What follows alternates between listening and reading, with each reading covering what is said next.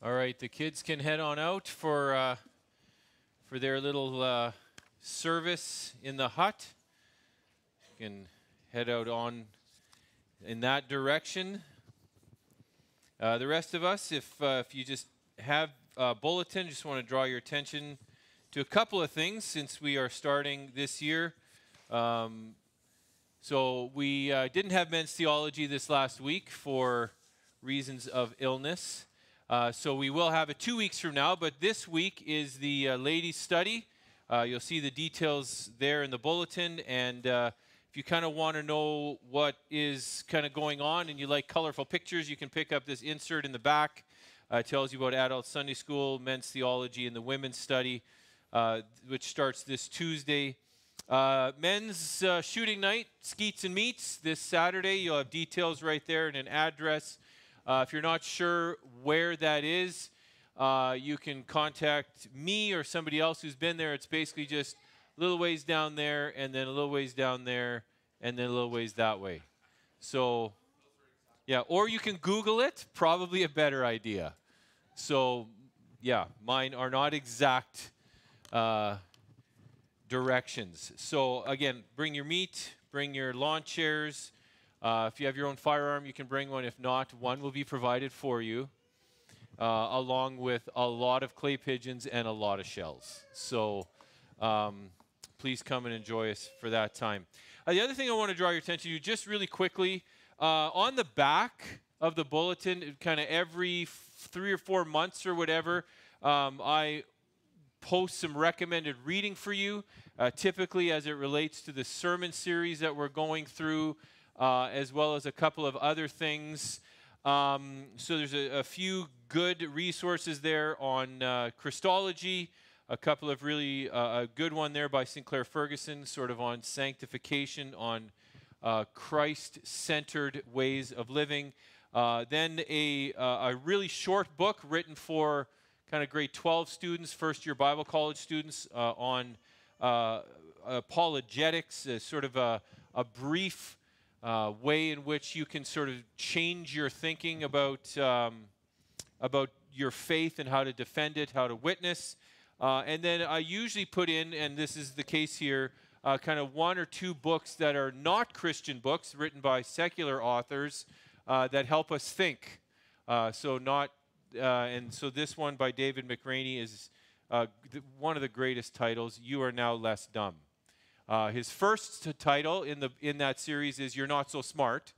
And this one, it's basically on logical fallacies and helping us to sort of change the way we think. So if you have any questions about those books, which ones you should read, which ones you shouldn't, you can contact me. So please turn to the book of Hebrews. Once again, we will read the first 4 verses of chapter 1. We will look specifically at the second half of verse 2 and then verse 3. But we'll read the first 4 verses just to make sure we grab our context. Long ago, at many times and in many ways, God spoke to our fathers by the prophets, but in these last days he has spoken to us by his Son, whom he appointed the heir of all things, through whom also he created the world.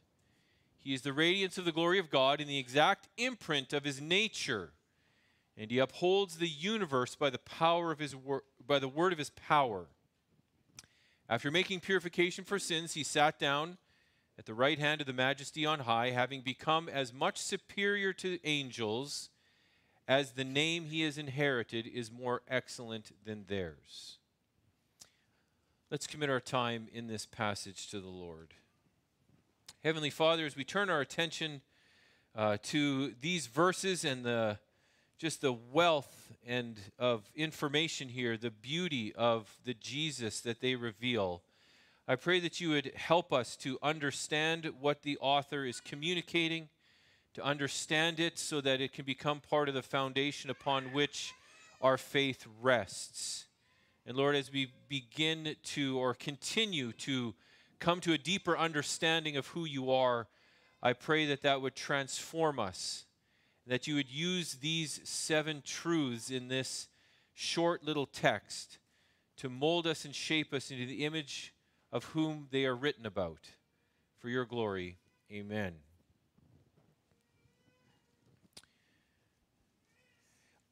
It's hard for us to understand how truly remarkable it would have been for the first generations of Christians to put their faith in Jesus Christ.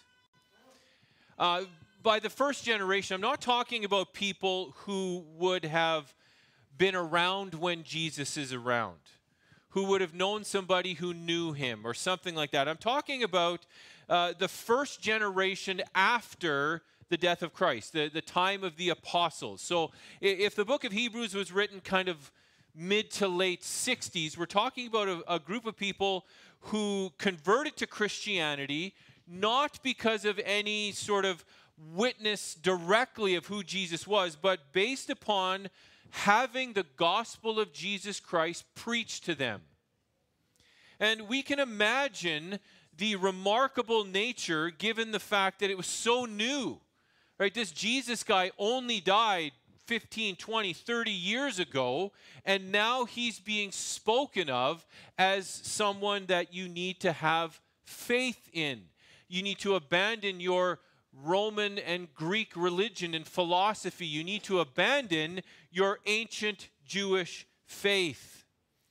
And since Hebrews is written to a congregation of Jewish Christians, you can just imagine how difficult it would be for them to leave something so ancient for something so new. And you can just imagine the arguments, whether they be purposeful and reasoned or whether they just be sort of off the cuff at a family gathering, that their friends and relatives and neighbors would have argued with them concerning their decision. You're going to become a Christian? Well, Jesus was just a guy, right? We read in the Gospels, is that not the guy just from over there, the carpenter from Nazareth? Right? He died on a cross. Don't you know your Old Testament scriptures? Don't you know that it is a despicable thing, an unspeakably wicked thing to be hung upon a cross? In fact, even in our culture, in Roman culture, it's saved for the worst of criminals. And now you're claiming that you need to have faith in this guy? Listen, we know that Jesus was just another zealot in a long list of zealots that were trying to throw the Roman overlords out of Jerusalem, and they did so in the name of Yahweh, claiming all sorts of authority and all sorts of power, and then the Romans got him, killed him, and that was the end of it. And you know what? Listen, I'll give you this. I'll give you the fact that he was a good guy. Maybe he will be seen in years in the future as a prophet of God. Maybe he was even on the line of, your Isaiahs and your Jeremiahs and et cetera, et cetera, et cetera. He was a good teacher. He had really, really good things to say. He did a lot of really, really good stuff. And you can just hear the Jewish leaders, the Jewish opposition in the years following Jesus' death by telling them that the real problem doesn't lie with Jesus. The real problem actually is in these fantastical disciples, right? These guys come along and they're making these outlandish claims about this carpenter. And who were these guys? They were fishermen. They were tax collectors, the worst of the worst. These guys were nobodies, and yet they realized that, we've committed our life to this guy, and now he's gone, so what we need to do is create a religion around him. And so this Jesus of Nazareth, this zealot that was killed by the Romans, this guy from Nazareth has been converted into somebody that is actually now being worshipped. And now you, a Jew with the Old Testament who should know better, is willing to give it all up to follow Jesus? You can just imagine the kind of pressure that most, maybe all of these Jewish converts were feeling. And you can feel that at least some of them, I know if it was me, I would feel a tremendous amount of pressure to revert back to an ancient faith rather to embrace a newfound faith. And it's for this reason that the epistle of Hebrews was written. And it's a good thing. It's a good thing for us. We don't feel those kinds of pressures that these Jewish believers would have felt. But I think all of us can recognize the arguments that I've just hypothetically offered as arguments that you might engage as people try and convince you to turn from your faith. The arguments from the first century against who Jesus was haven't changed all that much in 2,000 years. All you got to do is pull up a lecture from the late Christopher Hitchens or Richard Dawkins or Sam Harris or some of these other atheistic philosophers, and you're going to hear exactly the same kinds of things that I just articulated to you that were around in the first century. Faith in Jesus comes at a price. It came at a price for the first century Jewish Christians, and it comes at a price for us. And so the author of Hebrews, as part of his purpose in writing this book, seeks to demonstrate that Jesus is worth all the trouble that you're going to encounter by following him. When you commit to following Jesus, you are going to set yourself up for persecution and opposition. Now, just one of the things I think we need to notice, especially as a theologian, is that when you talk to people about why Jesus, what do they typically do? Oh, you know what? I was struggling with depression and Jesus came in and now I'm not depressed anymore. Or, you know, my marriage sucked and Jesus and now it's awesome. And it's always practical, right? It's always practical. Same thing you get from somebody who joins AA, right? I was depressed and I went to AA and they convinced me not to drink alcohol anymore and I'm not depressed anymore. Right? My marriage was in shambles because of alcohol, and I went to Alcoholics Anonymous, and they convinced me that, you know, to do these kinds of things, and now I don't drink anymore, and my marriage is back. Right? No, well, what does our author do? You're questioning your faith. You want to know why Jesus is so important? Let me give you some of the deepest theology your mind could ever consider.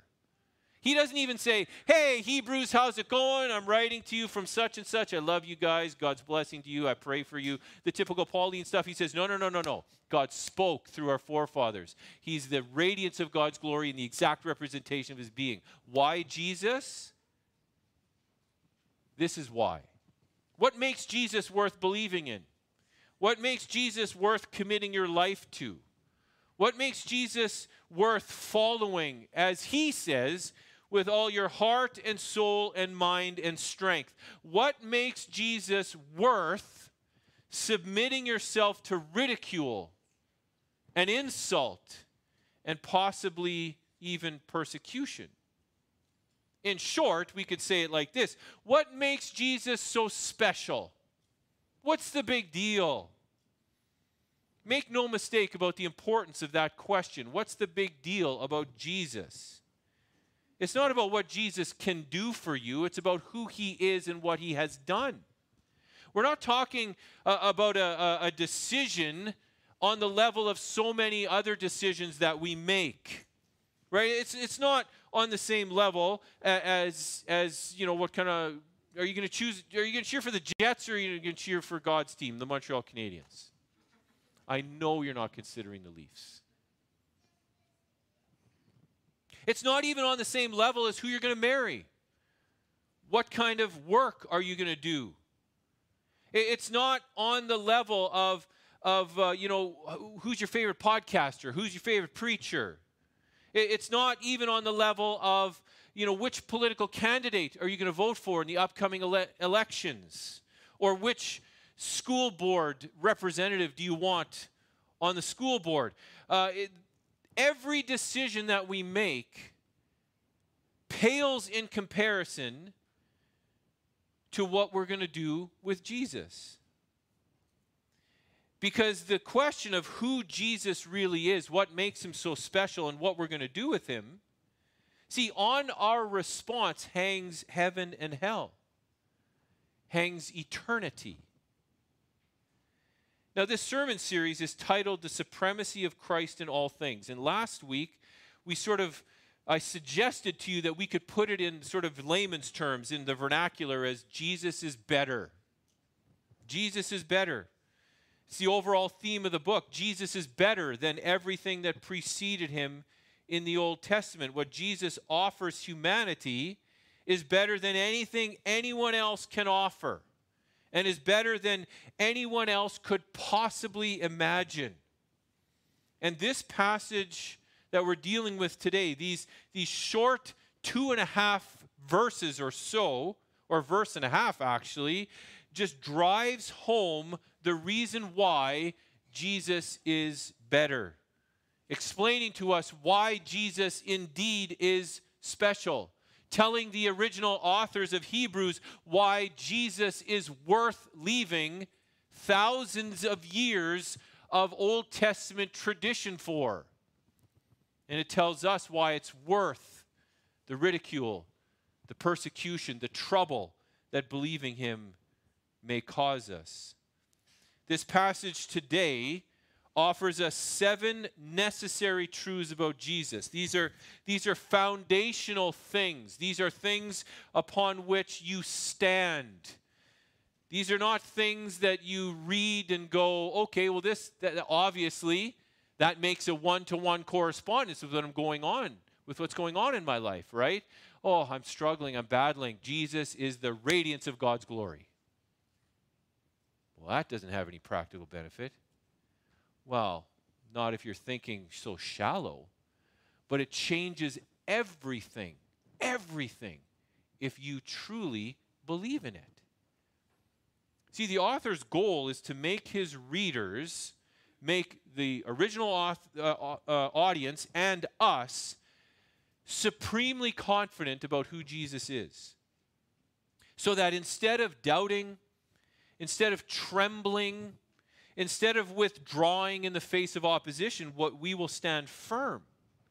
And not just stand firm, but that we will also have the confidence to proclaim his supremacy and his glorious gospel to a fallen world in the face of opposition. That's where our author is taking us as he reveals these 7 necessary truths. You'll find them in the bulletin. This is a very easily outlined text. There are 7 things that our author is talking about. Really, in these first 4 verses, there are 9 things that he's going to say about Jesus. We talked about one of them last week, the fact that he is the revelation of God, the final, ultimate, complete revelation of God. The next one we're going to read about next week, his superiority and supremacy. And this week we're going to talk about the 7 necessary truths regarding who Jesus was and what he did. And there's some pretty spectacular theology here. We're going to try and go relatively quickly so that we don't get too bogged down. And I was sort of thinking yesterday, as I was reflecting on this, each one of these phrases is worth at least one lengthy sermon on. So you're welcome for not doing that. Or I'm sorry that I didn't do that, whichever one you are. Depends how good a Christian. No, I'm just kidding.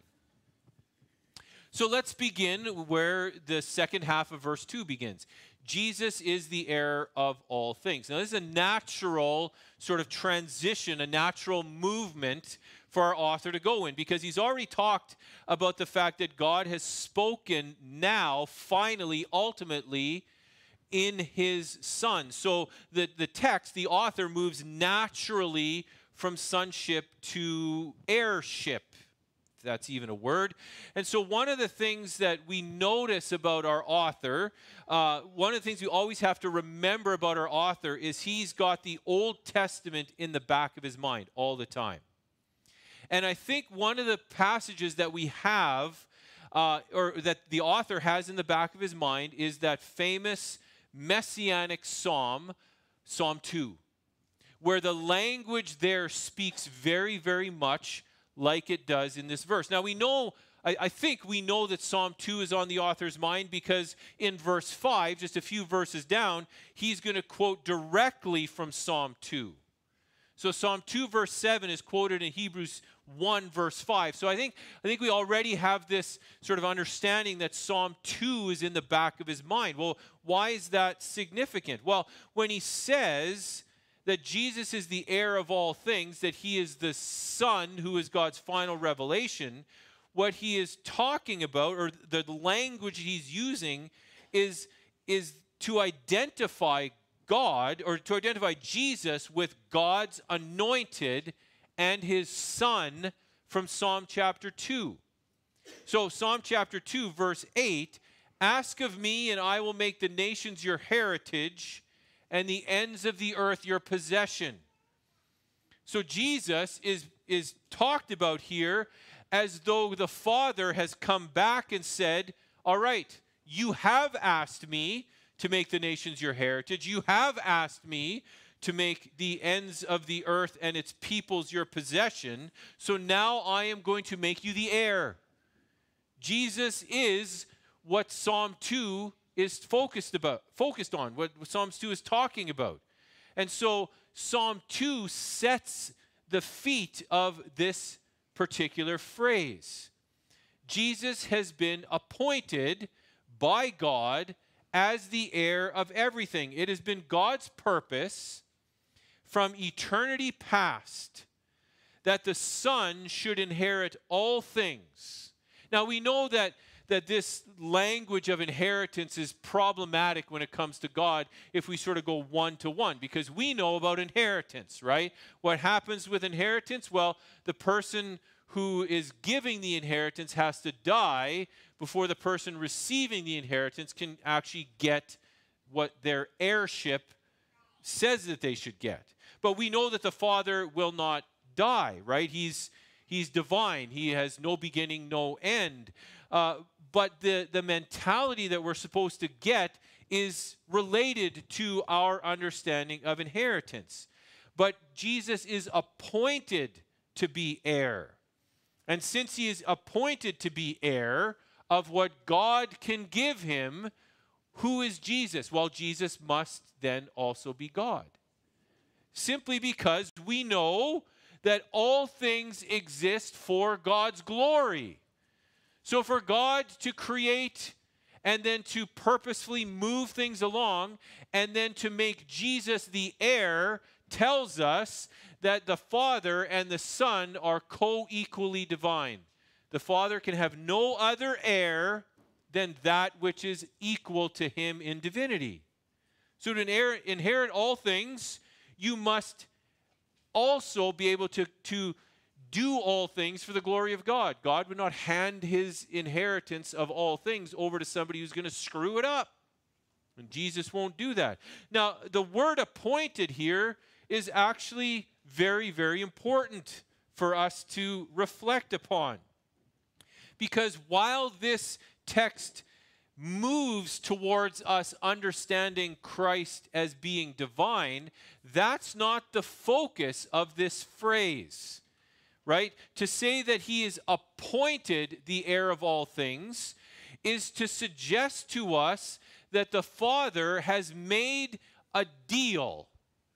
Bad language, but bear with me. He's made a deal in eternity past with the Son that at some point in the future, the Son is going to inherit all that the Father possesses. Now, we know that the Father's not going to die, so there must be some other way that this inheritance can be passed from Father to Son. Now, we know, again, that for the Father to pass it to the Son has to be divine, but that word appointed indicates to us that there's some agreement that the Father and the Son have come to, a point in time, an action happening or something that is fulfilled where the Son can now look at the Father and go, it's finished. Give me my inheritance. So when God the Father appointed the Son as heir, this points to a reality of Christ's mediatorial office. fancy theological terminology for you, which basically means that the Father and the Son agreed that upon completion of Jesus' work of redemption, he would receive the inheritance promised to him by the Father. We call this, in Reformed covenantal theology, the covenant of redemption. A pretemporal covenant whereby the Father and the Son agree to the terms of redemption.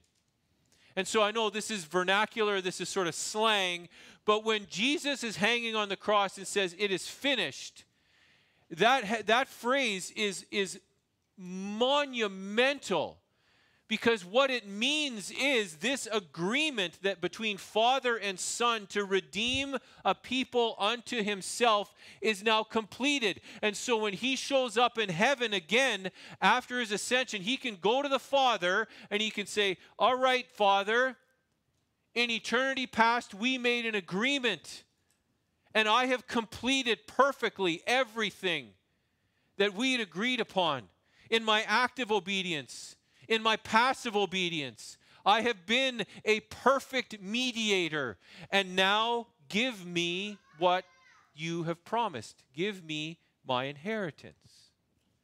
And his inheritance is all things, everything, right? Everything created, everything that he has done upon the work of redemption.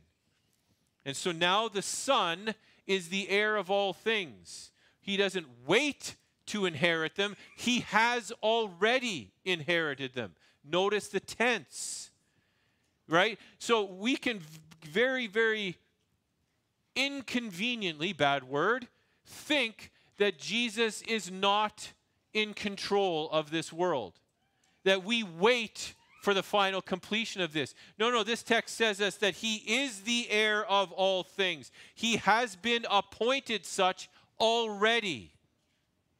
We don't wait. We wait for his second coming, but we don't wait for his lordship, for his kingship, for his heirship. That's already done. That's already finished. So Jesus is the heir of all things. He has received all things from the Father on account of his work to redeem a people unto himself. Second part of verse 2. And in some sense, this seems a bit backwards, but it makes sense. The second thing we learn about Jesus, the second necessary truth about him, is that he is the one through whom God created the world. Now we have an explicit reference to the divinity of Jesus, because there is only one who can create, and that is God. And so when we are told here that it is through Jesus that the world is created, we are being told that Jesus is God. Now, we should have obviously figured that out already. The implication is there as the revelation of God, as the heir of the inheritance of God. But now we have that point driven home in all clarity. Now, our author is making two significant points about Jesus. Okay? So, track me on this one. Hermeneutics lesson, the most important words in Scripture are always the smallest words. Always the smallest words, okay? So here is what our author is saying. Not only is the world made for Jesus, he's appointed heir of all things, but it is also made by him. So he is the agent through which the Father created the world. Now, there are three significant passages in the New Testament that help us understand that expand this for us. One of them is from John chapter 1, verse 3. When John says, all things came into being by him, he's a creator of the world, and apart from him, nothing came into being that has come into being. Nothing was made that has been made. Okay? Then in Colossians 1:16, we're told about this even further. For by him all things were created, both in the heavens and on the earth, visible and invisible, whether thrones or dominions or rulers or authority. All things have been created by him and for him. And then we read Romans 11:36. For from him and through him and to him are all things. So you put those three verses together, that's what this short little phrase in verse 2 means. And as I said, it's a clear testimony to Jesus' deity. He is no mere human being. So this whole argument, oh, he's a carpenter, he's from Nazareth, he just this and he just that. No, no, no. He is divine. He is fully God without getting rid of his full humanity. Everything has been made, the whole universe, space, time, matter, everything has been brought into being by and through the Lord Jesus Christ so that he can inherit it. He has been by him and through him. That's the second thing. He's the heir of all things, and he's the one who created the world. Now we get into even more of an expansion of his nature. And now we get into some really interesting terminology, very unique terminology. Beginning of verse 3, he is the radiance of God's glory. This is a seriously intense description of Jesus in verse 3. The radiance of God's glory, the exact imprint of God's nature. Both of these things, let's recognize this already, right? Both of these things are incapable of communicating the truth to which they're referring to. Right? Let's just recognize that right away. Human language is inadequate to describe the transcendental truths about God's ontological existence. Who God is in himself cannot be described by any language that we have. As Calvin reminds us a number of places, right? In his Institutes, he says, you got to see Scripture the way you see a father talking to a young child. Right? We've all either done it or we've seen it done, right? Calvin talks about baby talk, right? Condescension is the more fancy word, but the way a father talks to a 3-year-old to communicate to him or her about what's going on and how this should happen and how that should happen. That's how God condescends to us. And in his commentary in Hebrews, he says, listen, we must allow that there is a measure of impropriety in what is taken from earthly things and applied to the hidden majesty of God. So, in other words, let's hear what the author of Hebrews is saying, but if we press and push too far into it, it just breaks down. And we're left with something that won't make any sense to us. So, in other words, what Calvin is saying and what I'm trying to communicate is that these specific phrases and words are incapable of communicating what they need to, and therefore we need to interpret them in light of other things that are said in the same vein, in the same kind of way elsewhere in Scripture. Last week we talked about Scripture interpreting Scripture. So we go to this passage and we go, okay, well, this sounds a lot like John 1. This sounds a lot like Ephesians 1. This sounds a lot like Philippians and Colossians, right? And so we go to these places that talk about Jesus, and then we get this wonderfully full picture of who Jesus is from that. And so the first phrase here is a difficult one because it talks about the radiance of God's glory. And I'm gonna try and explain what that means with an illustration. But basically what the author is saying is that the Son is one with the Father. The Son is one with the Father. So some of your translations, I always preface this by saying, trust your Bibles, read your Bibles, trust your translations. But if your translation has reflection instead of radiance, scratch out reflection and write radiance. Okay? Here's why. Little illustration for you. So, the sun and the moon. Why does the moon shine at night? Because it what? Reflects the light of the sun back onto the earth. Does the moon have any light in and of itself? No, it doesn't, right? So without the sun's reflection, that's what happens in a total eclipse, right? In a total eclipse, right, the earth, the sun, the moon, they all line up. And if you look up at the moon, it's not there. It's gone. Because the earth has now blocked the sunlight. So the only way the moon can shine is by reflecting light. Why does the sun shine? Because it possesses shininess. Tell that to your science teacher. In and of itself, it radiates light because it is its source. So, for example, based on this example, based upon this is my example. This is one of the examples that a lot of the early church apologists use. That Jesus is reflective of the divinity of God in the same way that the sun's light reflects the sun. You can't separate the rays of sunlight from the sun. Now, modern day science, you sort of can do that, but back then you couldn't. And so you see the sun and you see the sun's light, and you can't tell where the one begins, and like, where does the sun end and the light that emanates from it begins? Right? So that's why radiance is the best word. Jesus doesn't reflect, right? Because then he would have no radiance, no light, no divinity in himself, right? He radiates it. Why? Because he is divinity. He doesn't simply reflect God's glory. It doesn't just bounce off him, right? He radiates it. He possesses it, right? The transfiguration story, remember, we read it last week, right?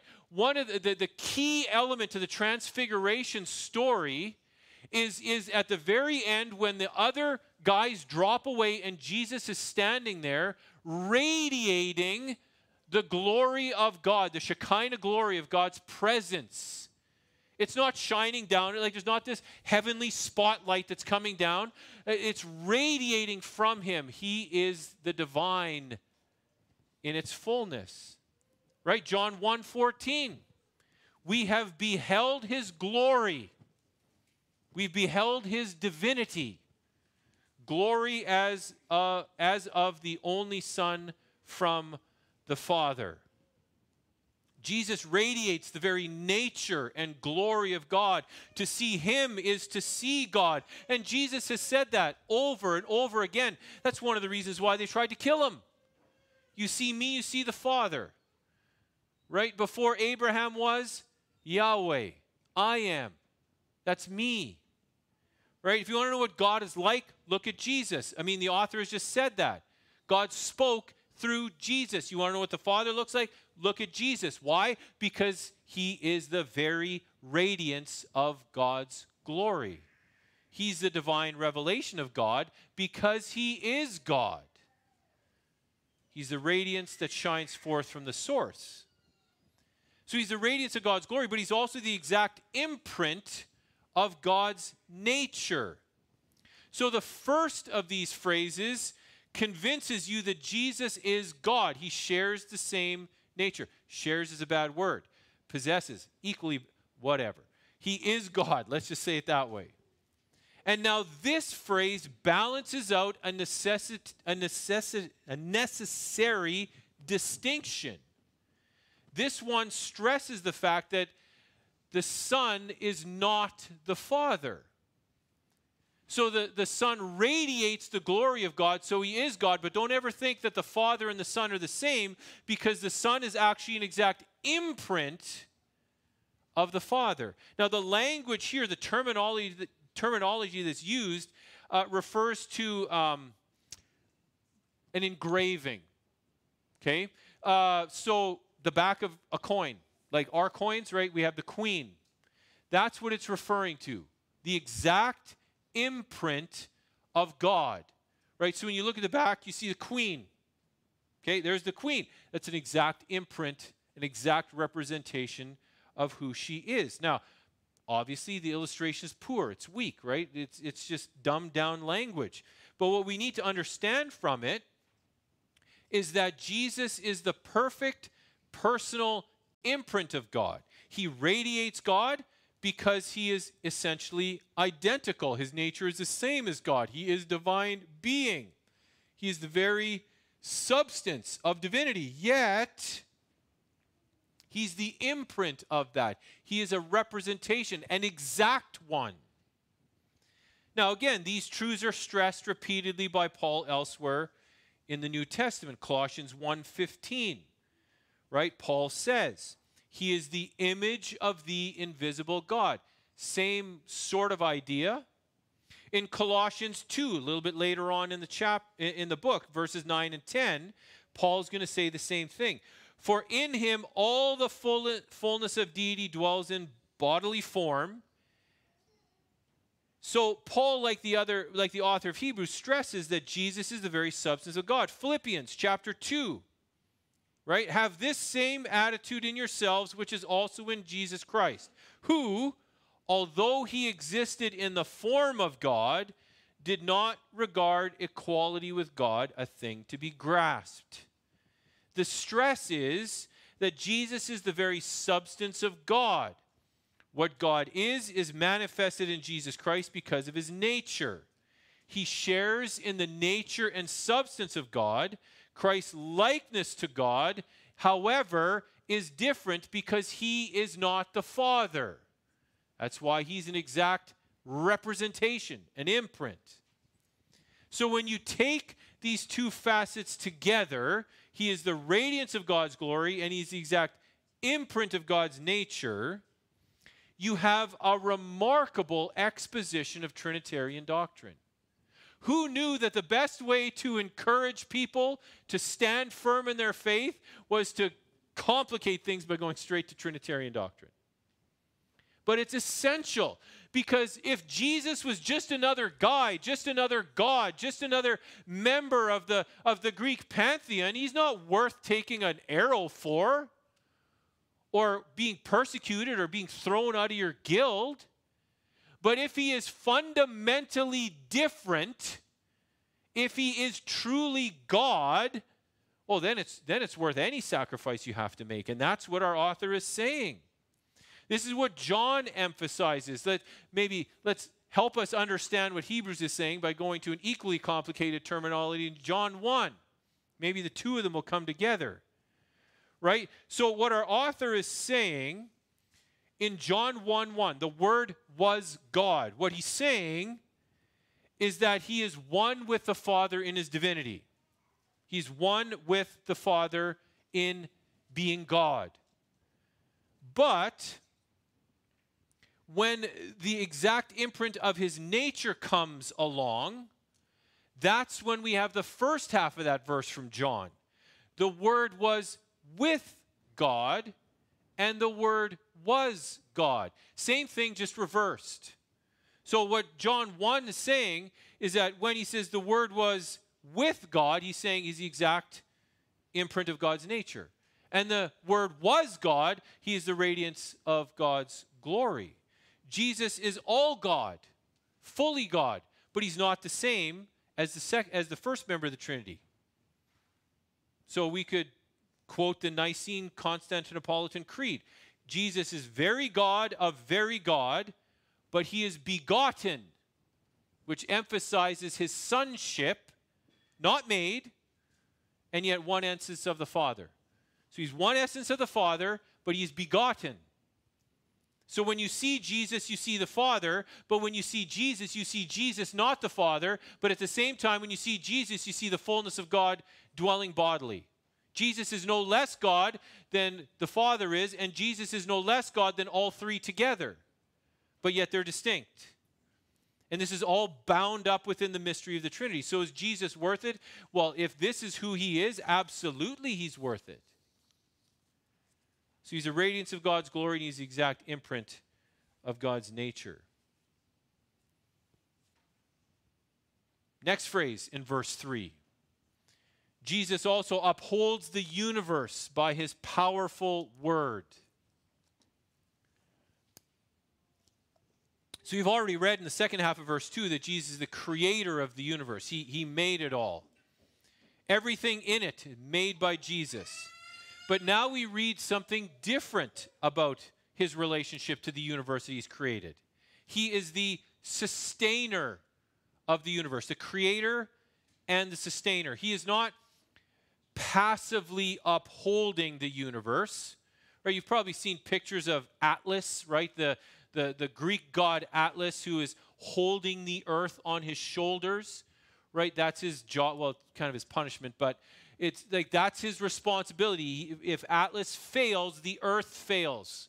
And so what our author is saying, no, God, he's not like Atlas. He doesn't just hold the earth up. He is actually sustaining it, directing it, moving it forward. He created it, and he's continuing to be involved with it. In other words, there's telos there. There's purpose there. There's direction there. So when the author says he created the world, you could think that, well, that's all he did. He created the world, and that's all his relationship to it. But now the author says, no, he sustains it.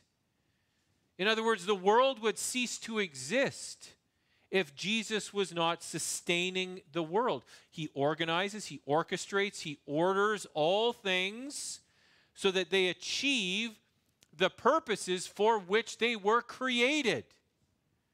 Now, the word translated universe here in my ESV is actually a much more simplistic, it's just all. It's just a panta, all things, right? So he upholds all things by the power, by his powerful world. You want to talk about big things? You want to talk about the great things, the big stuff, the massive stuff, right? He upholds that. You want to talk about the really, really, really small stuff, right? The Higgs bosons and the quarks and all the, however far they think they can get because of the Hadron Collider. Well, he sustains those things too, right? Everything is being upheld and carried along by the risen Christ toward its appointed goal. And what's interesting is that he does it by his word. Everything God does is on account of his speech, upon what he says. Now, don't ask me how that works, right? Is Jesus up there just constantly talking in heaven to sustain things? Probably not. But the point being that God is so powerful, so strong, that all he has to do is think it. All he has to do is speak it, and it happens. The creation of the world, the sustaining of the world is done by the mere utterance of the word of God. Now again, think about that in the context of the religions of the time. Right? All religions have the gods doing something, usually fighting, and then as a result the world is created. And usually humanity is created by either a stupid decision by somebody or an accident or it's a punishment. Right? So all of that is just kind of like the gods are screwing around, they're fighting with each other, they're mad at each other, and all of a sudden the world is created and humans are there and they're going, what are we going to do now? Right? But what we're hearing here is that, no, God purposefully speaks it into existence, and he purposely sustains it and moves it towards an end. There is purpose here. Now, we don't have this whole idea of, Marduk and Tiamat fighting and ripping somebody in half and creating the heavens and the earth. We don't have that kind of stuff anymore.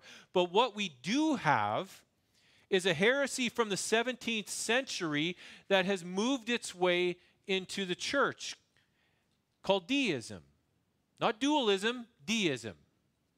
Now, the deists argued, the deists, to their somewhat credit, it's not going to save their souls, but they were trying to figure out how in the 1600s do we deal with this revolution in science? How do we deal with this revolution in philosophy that has pushed God completely out? And they said, well, we can bring God back in by just simply saying that he created the universe, everything within it, and then he kind of spun it like, an old watch. I know we don't have those anymore, but like an old watch that you have to wind and then it runs. Right? That's what God did to the universe. He created everything. He created the natural order, the laws, the rules by which everything works. He wound it up, and then he just is like, all right, off you go. We're going to let the earth, we're going to let the universe, the subatomic particles, the big stuff, we're going to let that all run by its own power. He doesn't intervene. He doesn't come in to perform miracles, and he certainly doesn't providentially affect or move any affairs of humankind in general or your life in particular. He doesn't invade our world to answer prayers. He doesn't invade our world to move things around because he has some sort of purpose and we keep screwing it up. So he's got to come in and just kind of bump things back. He never does that. He just winds it up and lets it go. He's distant, he's remote, and he's altogether uninvolved in the affairs of mankind. Now, you think about that and you go, well, I don't believe any of that. But yet, how many times have I not heard Christians say things like this? What does God care if I? That's small d deism. That's to say that God is saying to you, you're right, I don't care. I care about the big stuff, but not the little stuff. That's deism with a small d. That's basically saying, you know what, God is just going to let you do whatever you want. He doesn't care about this and this and this. He only cares about blank. Right? I've heard Christians say things like, why does God care what happens in the bedroom? Excuse me? Right?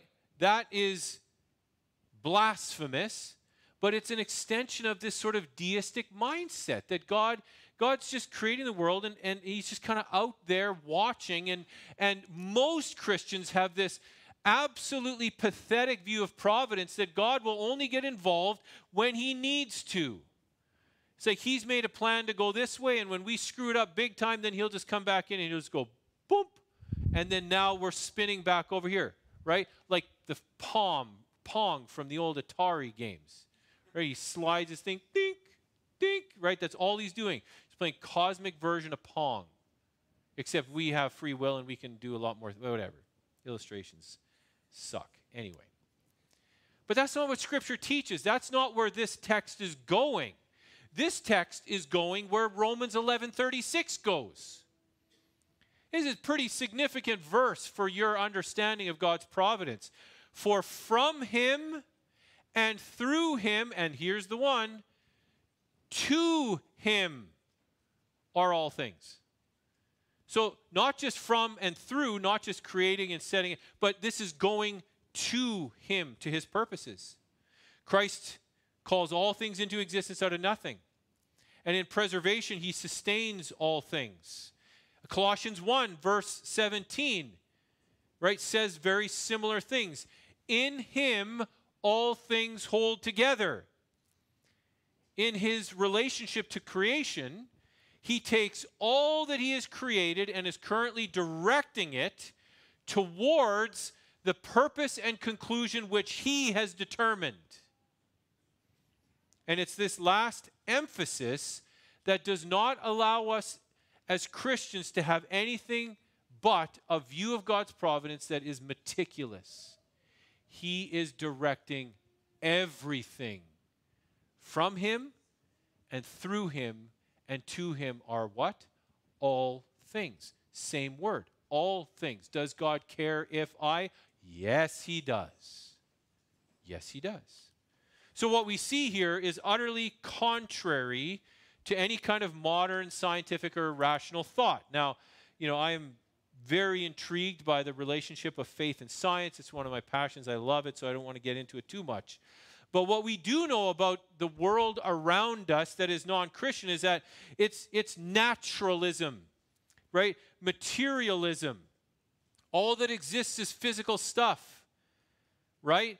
In final reality, the universe is simply matter in motion, right? One of the most famous statements about the world is that, not creation, but about biology, about evolution, is that evolution is a process that did not have us in mind.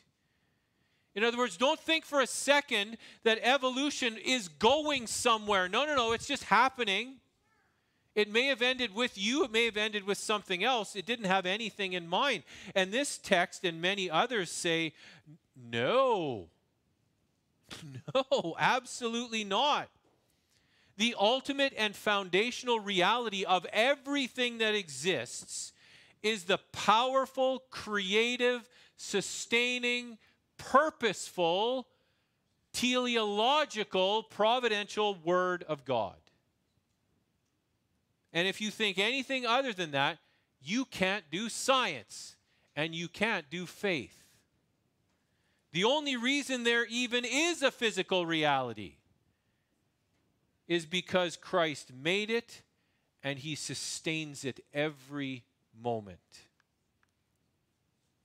And then, end of verse 3, our author changes, right? These massive truths, these massive comments about Jesus' power and his revelation and his deity focus. They just get honed into his work as a priestly sacrifice. The last phrase of verse 3 is this: he made purification for sins. Jesus made purification for our sins. The author is emphasizing the priestly supremacy of Christ.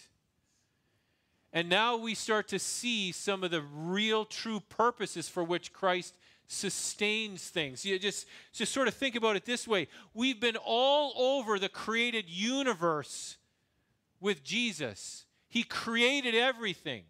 He sustains everything. And now we find ourselves narrowing to one particular activity of Jesus. He's introduced to us as the supreme and perfect priest who paid for our sins with his own blood. It sure narrows the focus and the purpose for which this world is created, right? So let's note some things briefly. First, let's notice this. He. The personal pronoun, he. Now, why is that important? Because the forgiveness that we are offered, the forgiveness that we experience when is the result of a person doing something. Forgiveness is not offered to us because of some moral law built into creation, that if we follow a sort of checklist of doing the right things more than the wrong things, that God will forgive us. Right? This isn't about weighing the balance, right? I'm a good person. In other words, my good outweighs the bad, so when I get to heaven, God will see that and he'll say, forgiven, all your bad stuff wiped away by all your good stuff. That's not how it worked, because he made purification for sins. Forgiveness doesn't happen by God simply waving his hand, right? This is complicated theological stuff which we don't have time to get in, but God cannot just simply forgive without payment. Later on, the author of Hebrews is going to tell us why. There is no forgiving of sins without shedding of blood. Now, that's a covenantal statement that we'll get into later, but now we realize that it takes a he doing something, shedding his blood, in order for forgiveness to be granted. And it surely doesn't come from us putting our faith in a godlike sense that we might have. Right? That, hey, you know what? If you've never met Jesus, but you're a good person, you have this sort of spiritual sense that something out there is bigger than you and more important than you, and you follow that, God will honor that. That's good enough. No. Purification takes a he to accomplish. And it took Jesus, who is that he, in his passive and active obedience to make purification for his sins. Just for the record, it now dawned on me. If you don't quite understand the difference, well, as theologians, we talk about the passive and active obedience. The active obedience of Christ is a sinless, perfect life. His passive obedience is his obedience within the final hours of his death, where he gave up himself to be punished, killed, etc., etc. And both are necessary. That's a different sermon for a different day. So it takes a he, and that he is Jesus. Note the past tense as well. Made. He made. He's not making purification now. It's not as though each time you mess up, each time you commit a sin, Jesus has to do something more, kind of add another layer for your ongoing rebellion, right? So this is why we're Protestants and not Catholics, right? The Mass, right? What happens in Catholicism is when the priest prays upon the elements, they become the body and the blood, which means that every time that a Catholic priest, or this is what he thinks that every time that he prays on the elements, it becomes the body and the blood of Christ, which means he has not made purification. Every time the Mass is performed, he makes purification again. And Luther's going to go after this hard and say, no, Jesus is not continually sacrificed.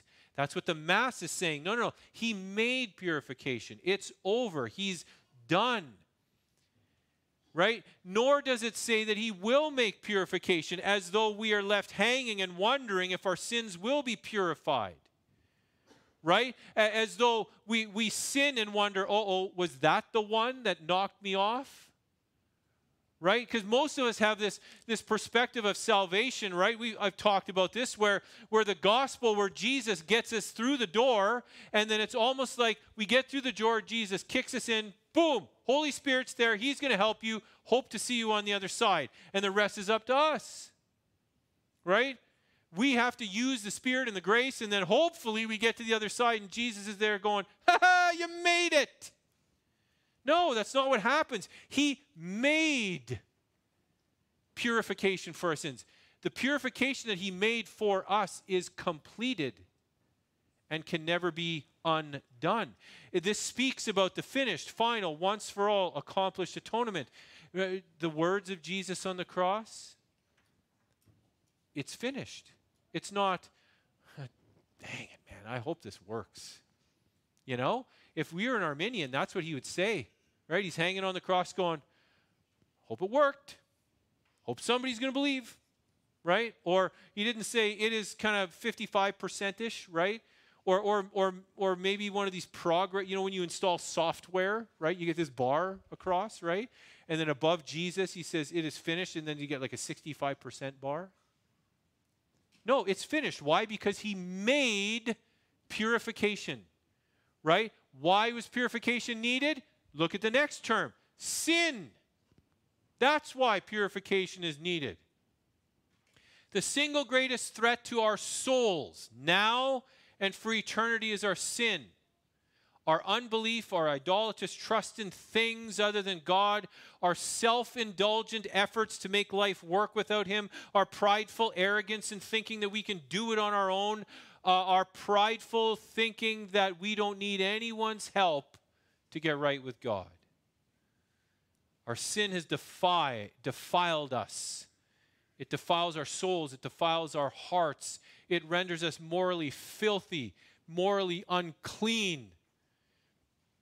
And in the sight of an infinitely beautiful and holy and righteous God, that sin is the most disgusting of stains. And the one thing we need more than anything else is purification. And that's what Jesus has done, fully and finally. By his blood on the cross, in the place of sinners, he has rendered them pure and clean, washed them white as snow. Right? Think about the twin illustrations that are used by Isaiah. Filthy rags is the best you can offer. Filthy, menstrual rags, if I can quote Isaiah's actual words. And what God does in Jesus Christ is he washes that white as snow. And put things together, and what we find is that everything required by an infinitely holy God to overcome and remove the barrier of your sin is done by Jesus Christ. Completed. It's over. All that remains for you to do is to repent and to believe in it and to lay hold of it. And this, by the way, is the gospel. Right? If you ever wonder what the gospel is, this is the gospel right here.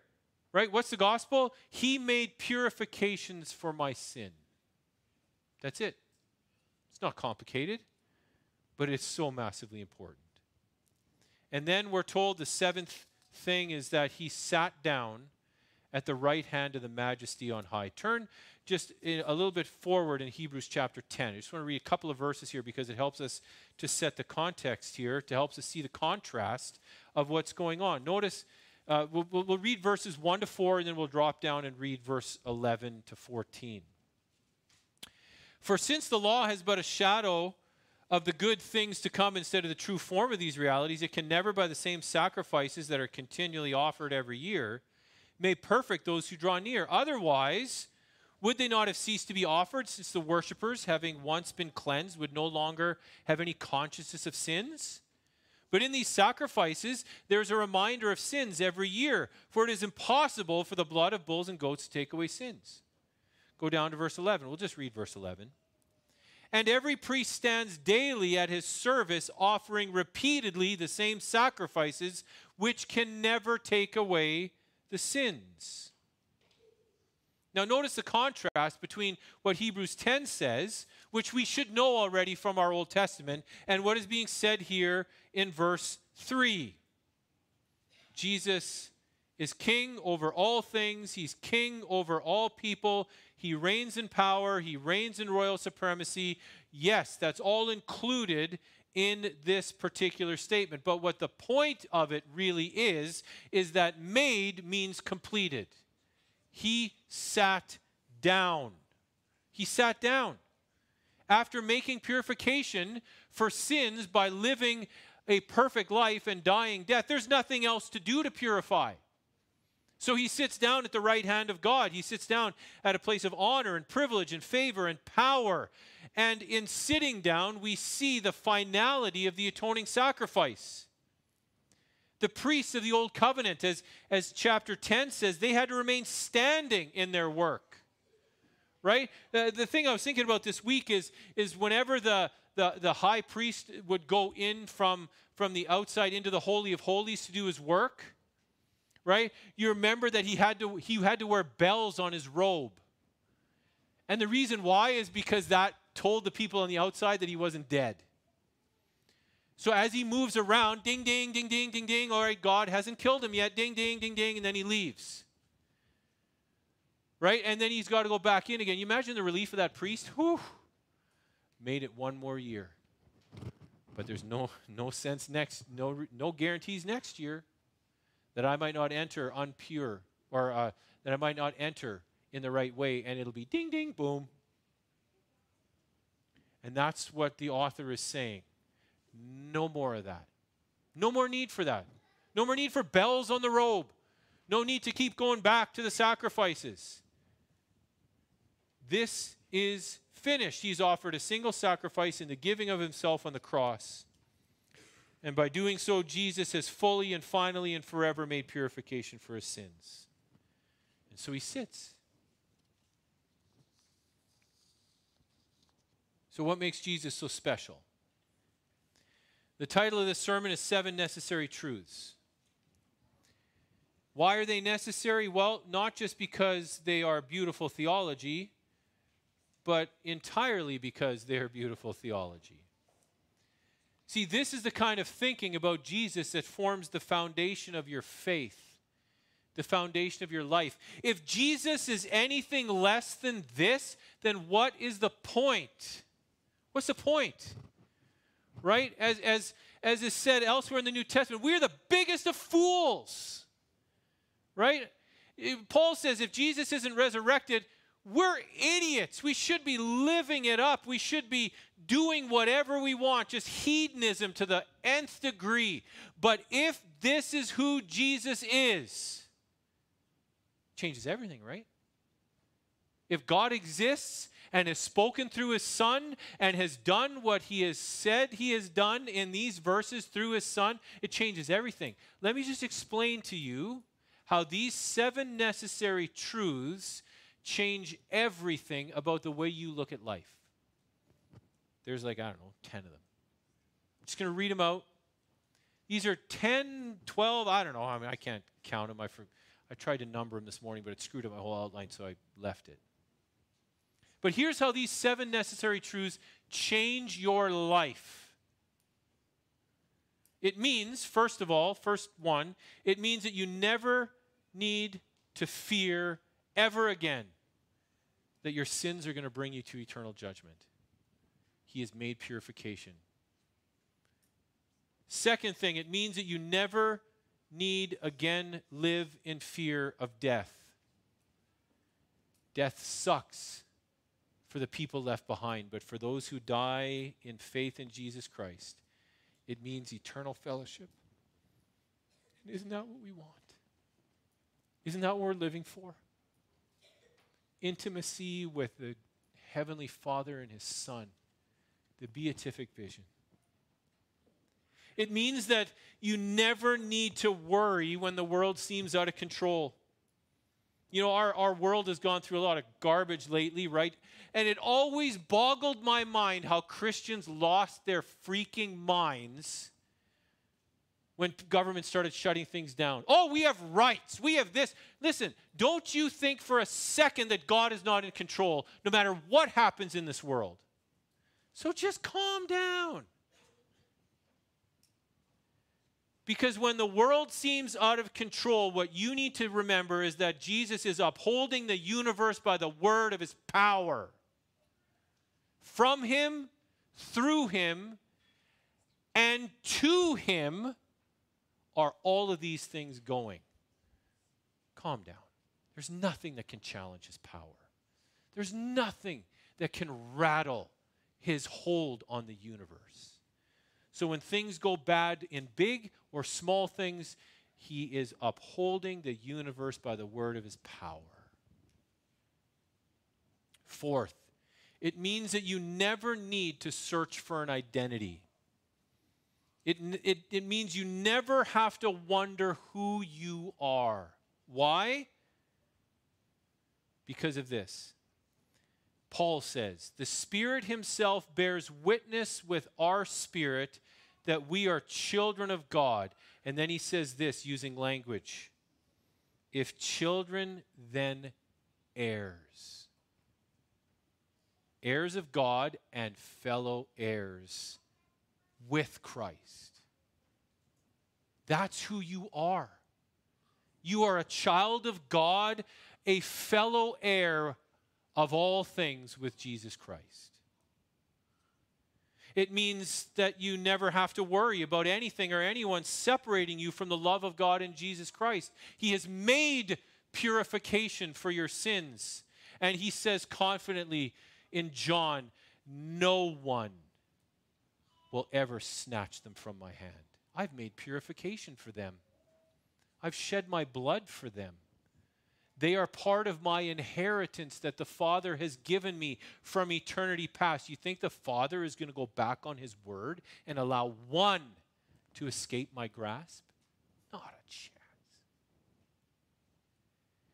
It means that you never need to ever be crippled by guilt and shame for all the ways in which you have failed God or sinned against God or done something that has stained the name of God. There is no guilt. There is no shame. Why? Paul says, who shall bring any charge against God's elect? Who is to condemn?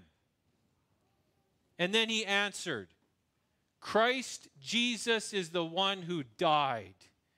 More than that, who was raised, who is the right hand of God, interceding for us. There is no one who can condemn.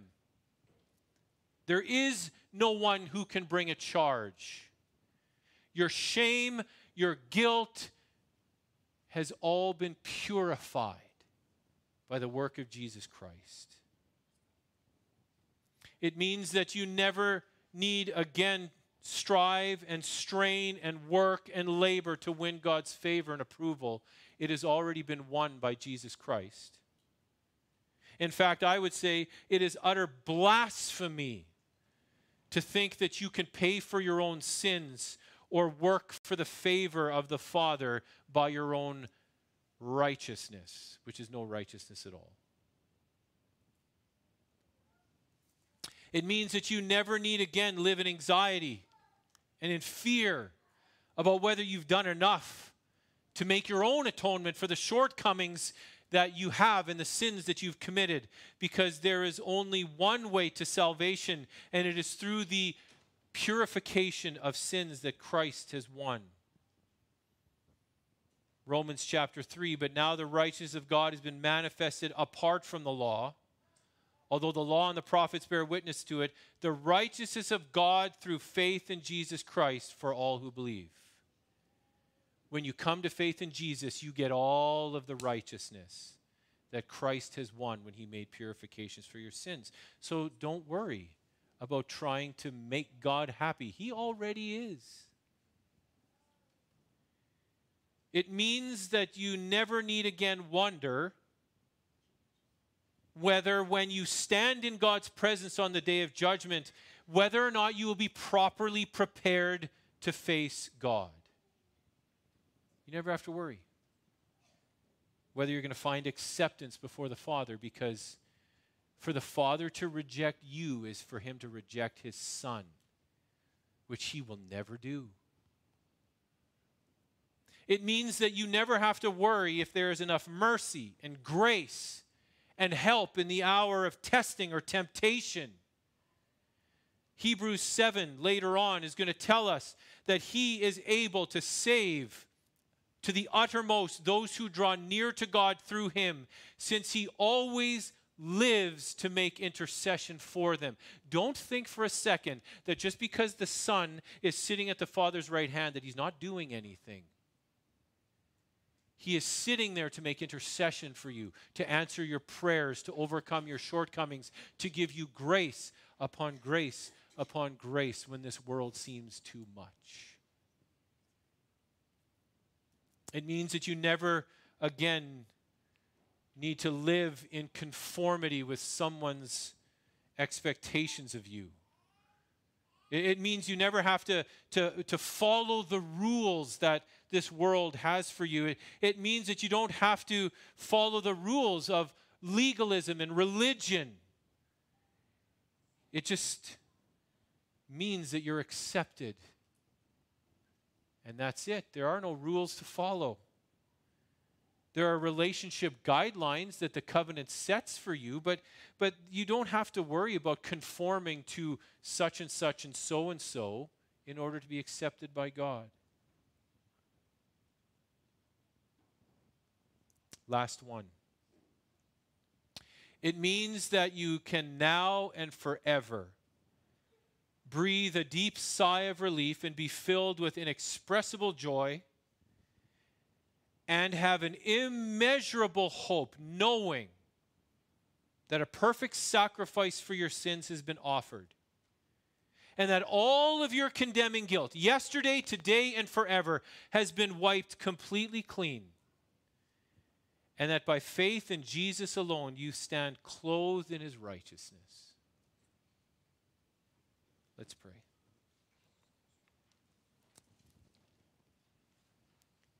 Heavenly Father, we thank you so much for the author of Hebrews, who was just so beautifully inspired to write such intensely theological and intensely practical words for our encouragement. And Lord, I pray that as we go through the machinations of our life, as we live and move in a world that is fallen, in a world that is rebellious against you, and in a world that treats us the way it treated you, I pray that we would find encouragement in these truths. That we would know that because you are the creator and sustainer of this world, that because you, as the perfect sacrifice, have given us everything that we need for life and godliness, that the foundation upon which we stand would be increasingly firm. And Lord, that because we live in and on these truths, Lord, find us faithful. Give us strength and power and courage in witness. Give us strength and power and courage as we face the temptations around us. And Lord, give us the hope and the joy that comes with knowing what we know. Amen.